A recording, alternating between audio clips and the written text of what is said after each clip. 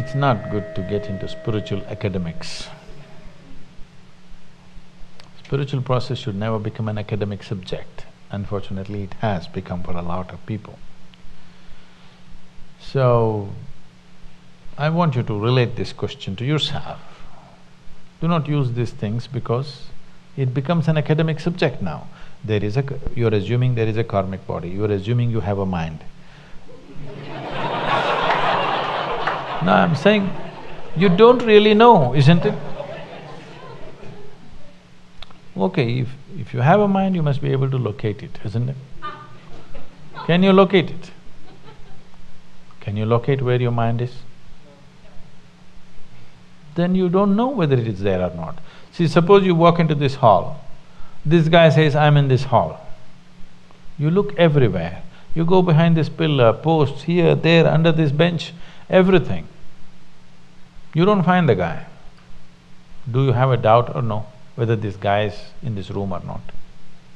Yes or no? This is the way, isn't it? So, you look wherever you want, there is no mind. Now, this is not just playing with words.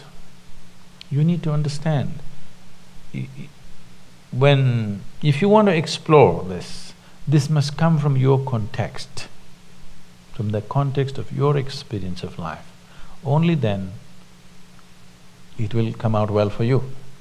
Right now you're asking an academic question, anywhere you go the same thing, what is the nature of the Atman, what is the relationship between Atman and Paramatman? You've not seen Atman, you've not seen Paramatman. Why are you interested in the relationship?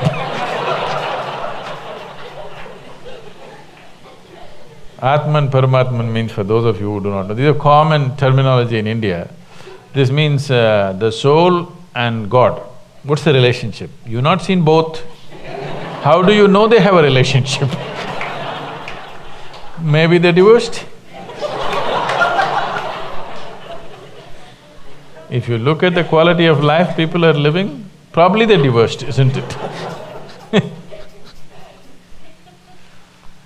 So, don't go into academics of spirituality. Spirituality is not an academic process.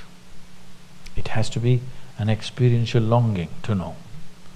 So, what you're trying to ask is, what is the impact of my past on my present working of my mind? You tell me, can your mind function without memory? If I wipe out all your memory, would you have a thought? You have to build new memory, otherwise there will be no thought, isn't it? So that's a relationship. Without one, the other cannot exist. It's only because of the karmic memory, the mind is functioning. If there's no memory, how would it function? It wouldn't function for a moment. So if you have some esoteric idea of karma, drop that. Karma means just the residual impact of all the actions you have performed in your body, in your mind, in your emotions, in your energies. The residual imprint of that. So that is the karma.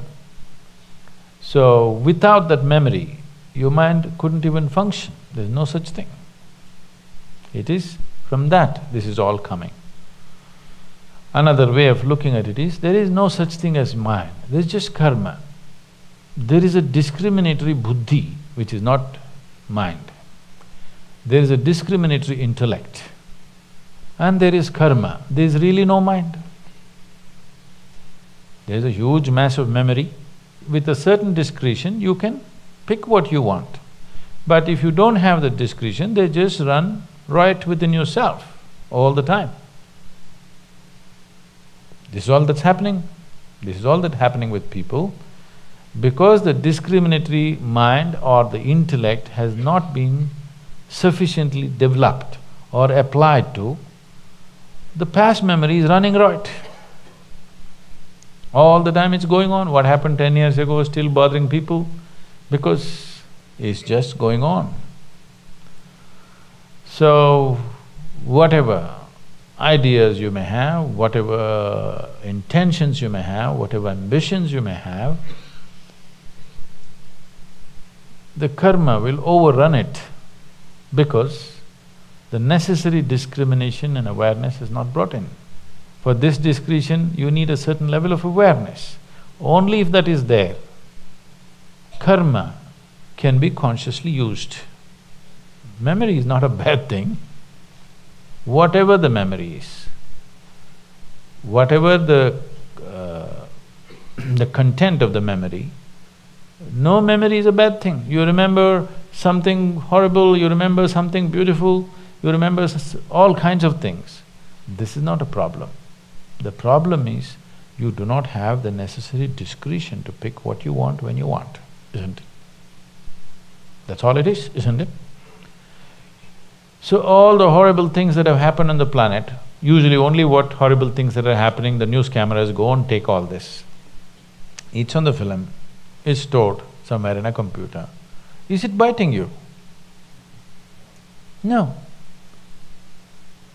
If it is played here also, it need not bite you. Only if you react, it bites you, isn't it?